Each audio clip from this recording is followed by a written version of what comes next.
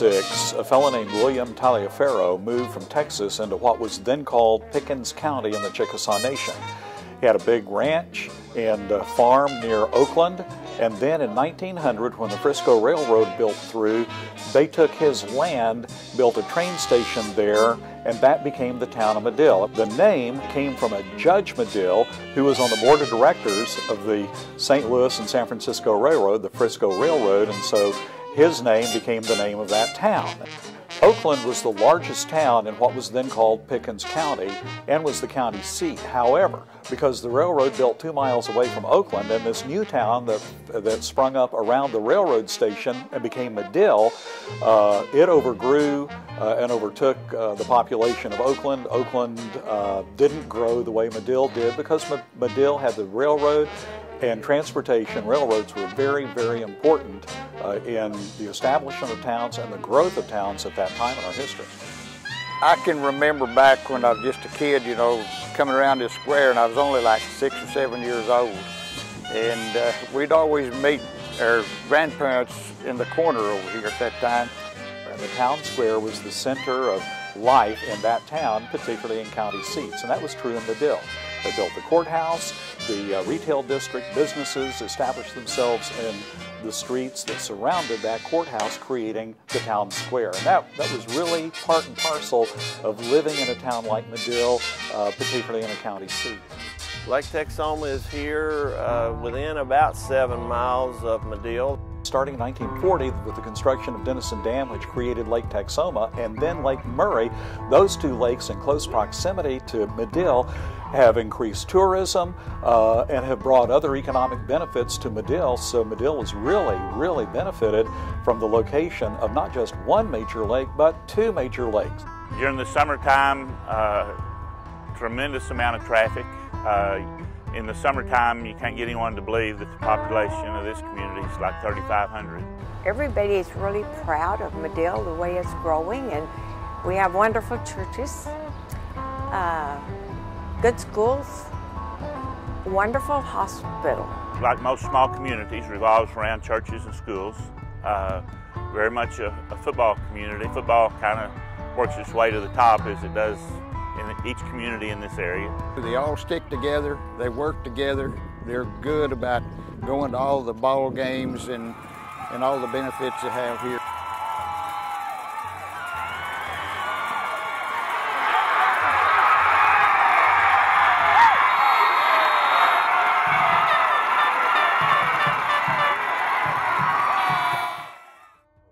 As the railroads were building lines through and building train stations and towns were springing up around these train stations, one of the first group of people, or the first person to come into that town, was a banker.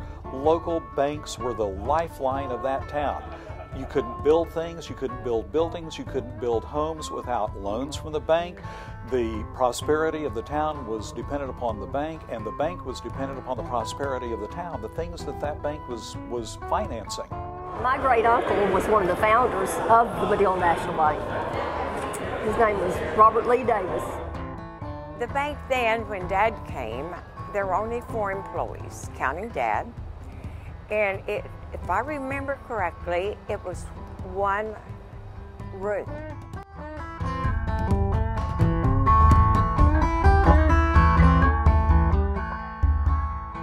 One of the remodels before 80, I'm not sure which one, they actually cut 12 foot off of the building. I know the upstairs part was the phone company back when the operators pulled a plug and put it in another one, just the old TV movies. My dad would carry me up to the 2nd floor and to where the telephone office was. And the best I remember, they would put me in their lap and there would be a call come through. And here, there were little buttons and they would do the buttons and then get the message, and then they picked up something else and plugged it in up here. It just fascinated me. I remember you could call and ask for someone and they would connect you to them, whether they were at their home or business. They seemed to know where everyone was.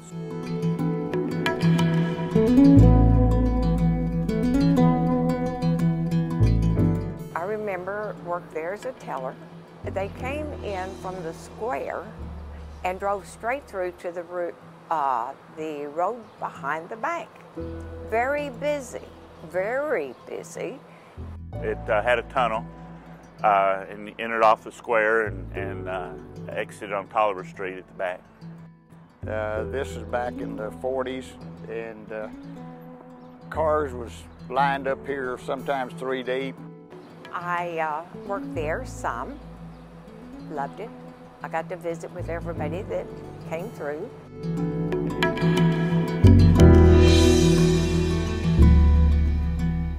The last remodel of this bank was in '81. Mark Landrum was very active in facilities and franchise building, obviously, and planning.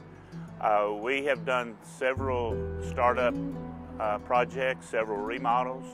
I won't say this was necessarily on the list, but it kind of came to the top of the priority list. The exterior of the old building, it didn't have any insulation, and you could just feel the wind literally in the wintertime just blowing through. And so we really started looking at maybe we'd go in and insulate those exterior walls. We were very fortunate in this project, worked with Mike Murphy, our architect, Micon Construction on our general contractor. So we had a pretty good system and going into this project. It really started as an idea to remodel the interior existing bank, bring it up to kind of current technology, current aesthetics. And the outside was considered to be, we would eliminate some of the panels and facility and remodels that had occurred over the years and go back to maybe a brick building and get rid of some of the aggregate panels. Well, when we got to talking to the different, I guess, mechanical people, electrical people, plumbing people, we found that we might ought to look at just kind of gutting the thing and starting all over. There was some input from the community. There was interest by people that worked at the bank that had been here for some time, that recalled some of the things in the past, and then other people in the community hearing about it, just kind of resurrecting some thoughts. Each week at church, a lot of input. I doubt that there were very many days that I did that didn't talk to someone that had memories. And besides being very interesting and talking to friends, we actually use that input. Historical remodels are actually probably my favorite type of construction to do. They're not done generally as much as new construction is because of the cost and because of the different aspects of it. But this didn't actually start off like this. This started off as a pretty typical remodel. No, there were no original drawings, but some of the drawings we found over the phases of the construction back in the 40s and 50s and 60s, gave us a little indication of what might be here, but we really didn't know for sure. And due to the lack of not having drawings and not having historical data on what was here, we actually, Micon actually came in and we actually had to do the demo to see what was here. They started kind of busting through some walls. I remember receiving the photographs via email, and everybody was amazed that the arch was there. There was some original columns there, and they had just drywalled over it when they did a renovation back in the 70s. So we were quite excited that as a designer, it kind of gives you a base to start building on. When we uncovered it, gosh, the thing was in pretty good shape, really. It was unbelievably good shape. The general contractor, demoing the non-historic veneers, discovered some of the old original historic components of the early 1900s bank building that existed here before. The entryway itself is a native Oklahoma shale limestone. It has a lot of fossil features in it. It's very native, and it was quarried here at the time. The columns that you see behind me are Italian granite. They're polished, and they were, of course, shipped in. The top of the structure was damaged, and the exterior veneer in general was in medium to poor condition. So the owners in the planning phase elected to reinstall a updated veneer of brick and cast stone.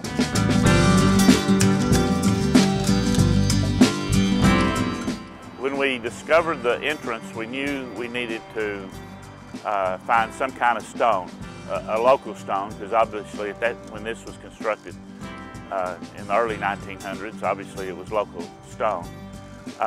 We knew we couldn't match it. Actually, we were coming back from lunch one day, Justin Jeffers, Mike Murphy, and myself, and we're driving down the highway, and Mike looks over there and says, there's the stone right there in that building. I had read in the local paper a few weeks before that the city had actually started the process to condemn the building. That's as close as we're going to get, closer than anything we could get by any other process we went through. So I contacted actually the owners of the building and was able to make a deal with them. The demolition crew that was up here working on the inside, because this was early on with the process, they were already up here. They had their equipment here.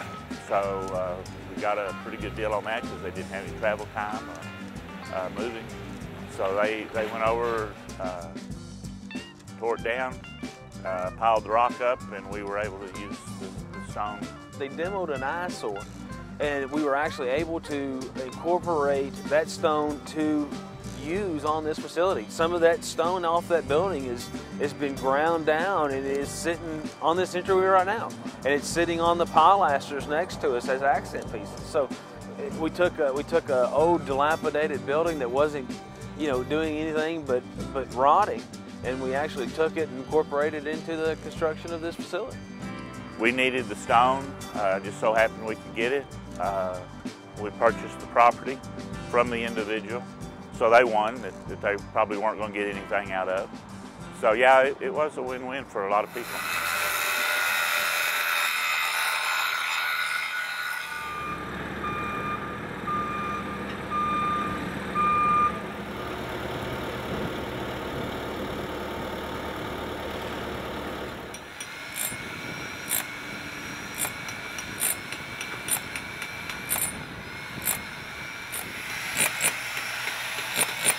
We thought it would be a great idea to landmark the main entryway.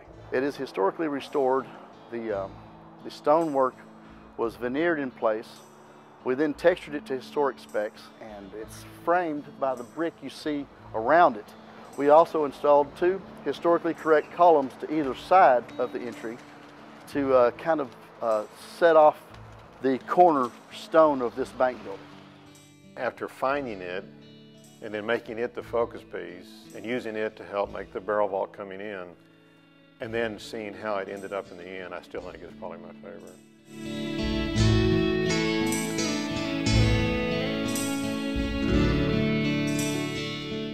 What's unique about this project is you're building what's not on the drawings, because you're in a constant state of change. When we got to the interior and we started moving in the direction of a little more historical sensitivity, we were trying to look at some of the products and some of the visual effects that would relate a little bit to some of the periods that the bank had gone through. And so we wanted to go with the hardwoods. We usually use a cherry finish on most of them. We try to stay standard. This took on a little different finish. It's a walnut, and it was very popular back in that period of time, back in the early 1900s. It's not a frou-frou traditional. It still has kind of some very fine lines, very linear, almost arts and crafts look. It was kind of a challenge to get this much walnut, to get a clean, knot-free walnut that had good character they were looking for.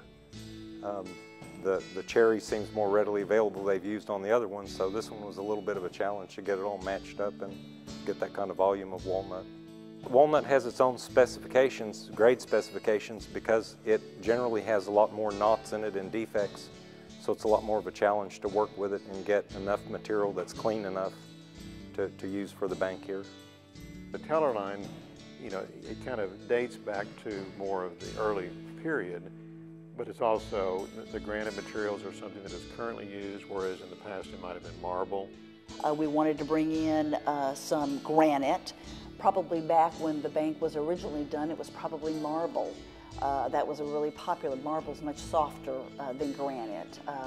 You see even the wear from the bills going across the dill plate on the marble, not so much on the granite.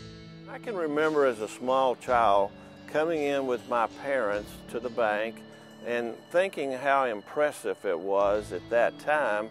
The teller stations were a white type Carrara marble base, but then they had wrought iron bars covering the tellers.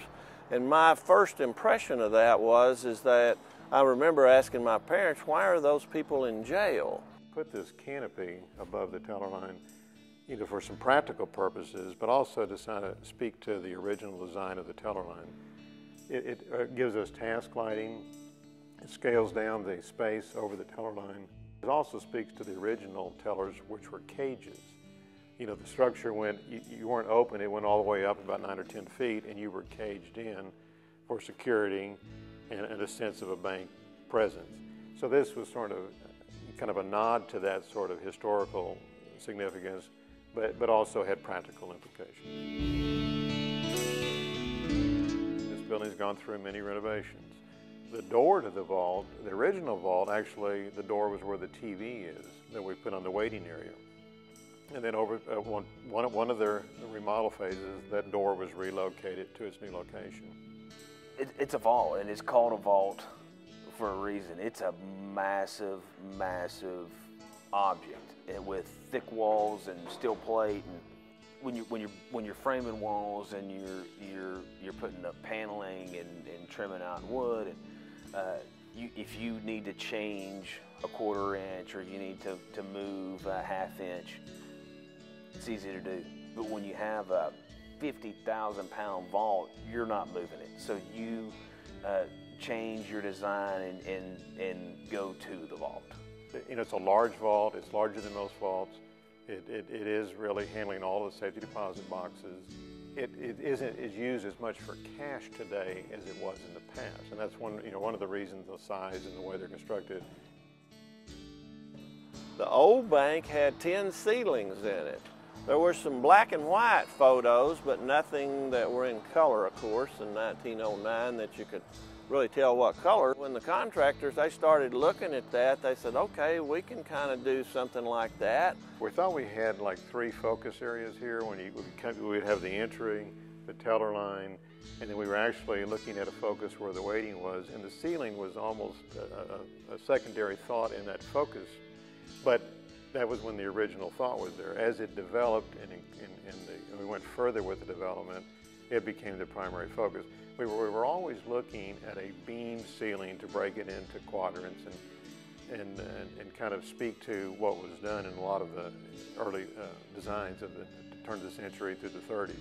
We started talking about putting a tin ceiling in, and we originally were looking at doing just that, a tin ceiling and painting it. Most of the periods back then, they didn't even really paint it, or if they painted it, it was black. We knew we wanted to keep with a very linear, almost Art Deco square. It was really critical that we got it all lined up. Being straight lines that it is, visually it had to line up. It was very critical. So there was a lot of effort with that. And that's all overhead up on scissor lifts and not like working on the ground. So it was quite a challenge to get it all lined up and get it straight.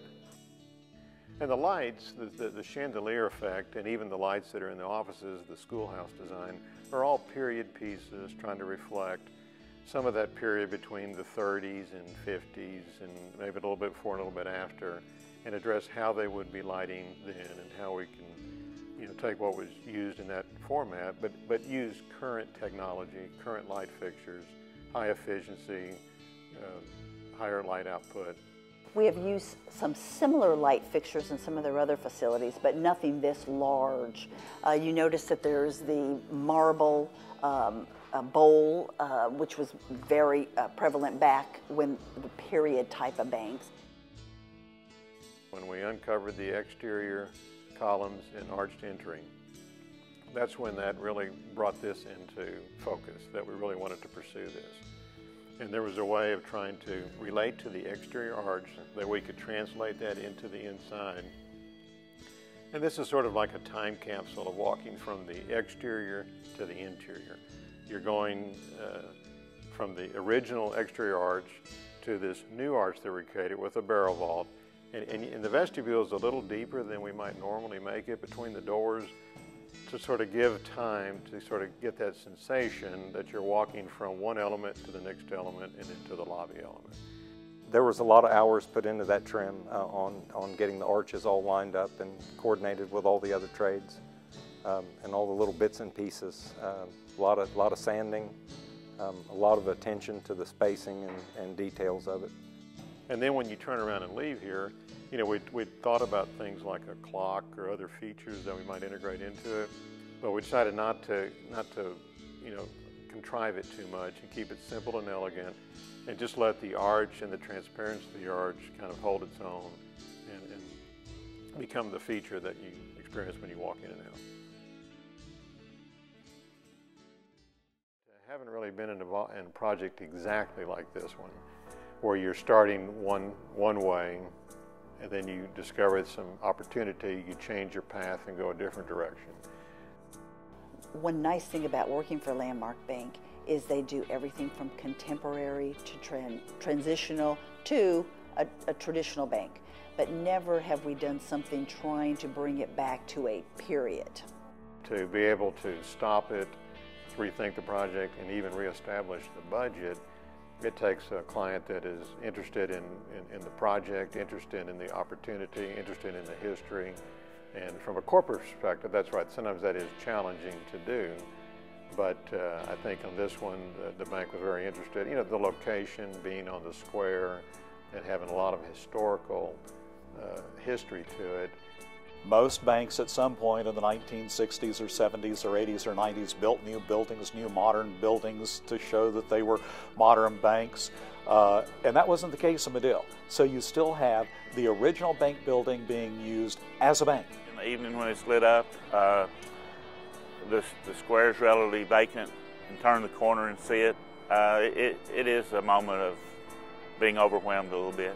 It's a real state of pride and enjoyment you get pulling up and pulling in front of a facility like this and an entryway like this to help think that you had a small part in taking it back to its former glory. Mark's input was invaluable in this whole process. He has, you know, he really wants to have something that is long and lasting and something that really makes a statement. We do miss his insight, his vision, and his overall concept of the big picture, I guess. You know, here we are in Madill. I can give you a pretty big picture, a good picture of Madill, but Mark could give you a picture of southern Oklahoma, North Texas, Columbia, Missouri area, southern Missouri area. He could give that all in one big group picture, which I think we'll miss that.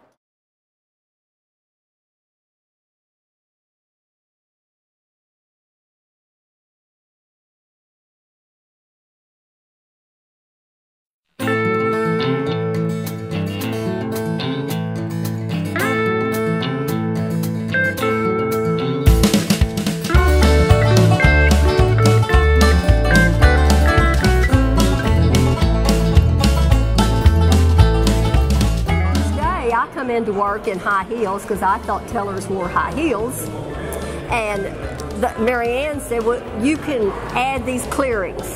We're talking about a stack of checks like this. They go to the First National Bank. Yeah, they gave me a drawer full of money. Mary Ann said, this is how you make a deposit and this is how you pay out the cash.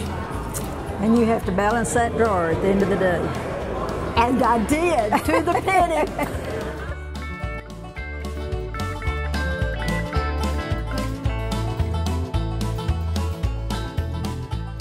It wasn't all work. That's why I think our bank has grown. It's a lot of play, friendship. This bank has friends. They're all people that work there, help each other. And I'm very proud of this bank. Of course I would be. But I am for the progress that it's made. As I said, as I came here after my dad had been here for a while. So as a child, I've seen a lot of change, many changes.